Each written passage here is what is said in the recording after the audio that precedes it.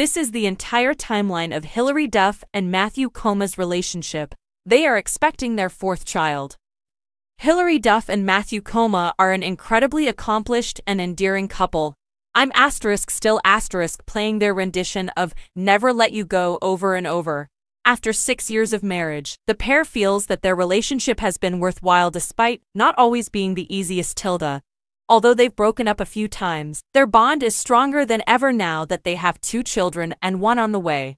They've found their match because their careers are essentially the same. They're both producers, composers, and vocalists.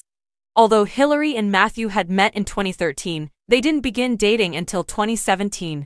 In 2019, they got married.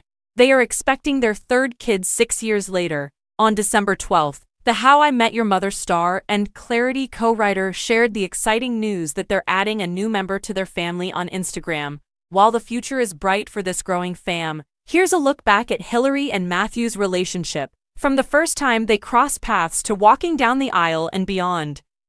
Early 2013, Matthew and Hilary meet while collaborating on her album.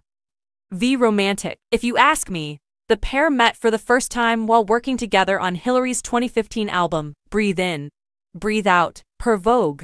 Matthew wrote and produced some songs for Hilary's label, and when she heard the demos, she got lunch with him in LA. They ended up talking for 2 hours, the outlet wrote.